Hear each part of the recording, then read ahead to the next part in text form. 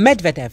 The consequences of a clash between Russian and American armies will be monstrous. The consequences of the clash of the Russian and American armies in the world will be monstrous. This was stated by Deputy Chairman of the Security Council, Dmitry Medvedev. According to Medvedev, in the event of a real clash between the leading world powers, it will be impossible to understand which of them won.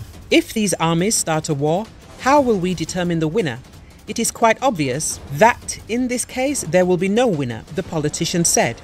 The American army, in my opinion, would be considered the first in the world, at the very least, during the period of time when it actually fought on the ground, he stated.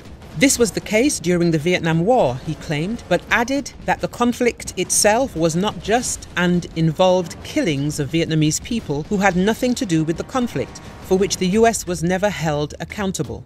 Russia's military action in Ukraine is different, Medvedev claimed, because we are fighting for our people on our land. Moscow's true opponent is not regime in Kiev, but rather NATO, with 3.6 million troops and an economy fueled by a population of 800 million, which provides vehicles, weapons and money to Kiev. They are certainly involved in this hybrid conflict and are not even hiding it, the former president said. He envisions a demilitarized sanitary cordon along the Russian border, some 70 kilometers to 100 kilometers deep, which would ensure that Ukraine cannot attack its territory. Moscow is prepared to push forward for as long as necessary, he warned. If we have to get to Kiev, we will. If we have to get to Lviv, so be it. Anything to eliminate this plague, he declared.